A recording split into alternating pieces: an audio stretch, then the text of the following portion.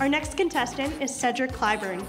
He's a freshman studying computer engineering and is a dual citizen of the US and France.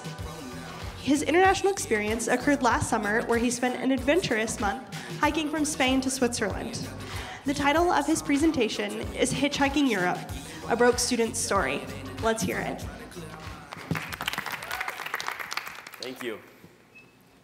How the hell did I end up 13,000 feet on a mountain 2 days after I arrived? Hi, my name is Cedric Clyburn, and my journey taught me that you don't have to study abroad in order to learn lessons abroad. From hiking mountains like this to staying with strangers and more, I began to expect the unexpected throughout my experience of hitchhiking in Europe. Now, France is known for its many churches typically located beside a boulangerie or a bakery. Now, this one was built in 1272 in Narbonne and was a highlight of the many towns I got to visit. But it's not the history, but the culture and environment that I really was fascinated with. I played soccer with the boys of the church just minutes before I got onto my train. Now, I arrived in Switzerland late. I had no place to stay.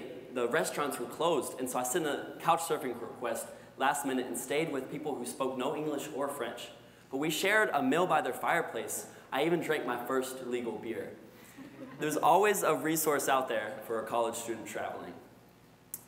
And I arrived in Marseille late as well, with a place to stay gone. So I looked at a youth hostel. The cheapest place I could stay at had no running water, had no electricity. I expected the worst, but when I got there, I was welcomed by a new family of travelers that made me feel like home. We played drums, guitar, until the last minutes of the night.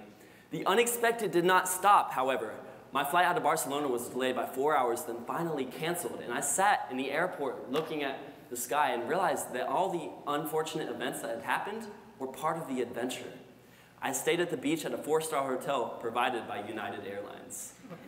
And so, even though I missed flights, I missed trains, something I never missed was turning a mishap into a positive experience. The perspective of a broke college student traveling to another place allowed me to get out of my comfort zone and see the diverse world. Something I want to challenge you to do this week is, whether you're at home or abroad, is to expect the unexpected, because that's where the adventure starts. Thank you.